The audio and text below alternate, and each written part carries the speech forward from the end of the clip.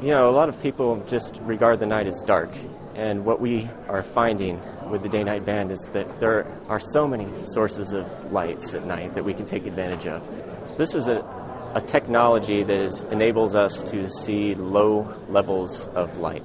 And we're talking about light that's not sunlight levels, but maybe 1 million times fainter than that level of light. So truly, it's a different kind of measurement. The value of that measurement is that all the things that we need to see during the day exist and continue to exist and change at night.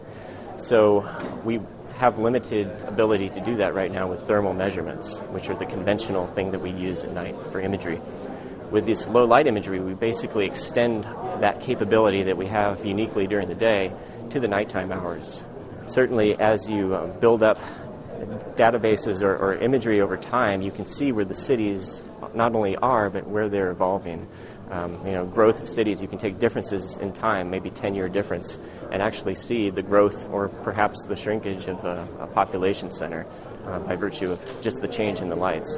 And offshore, there are clusters of points of light that are actually fishing boats, large vessels that are using heavy lighting to attract their catch. One thing to notice here is that the North Korea's got very few lights. We can take advantage of surface illumination sources such as fires, lava, lightning flashes. When the moon is up, we can use the lunar light as a surrogate for the sun and sea clouds, snow cover, other surface properties like sea ice, things that are difficult to detect at night with thermal bands alone. We can take advantage of reflectance to see those things better and actually characterize them quantitatively with the day-night band. That's something we couldn't do before.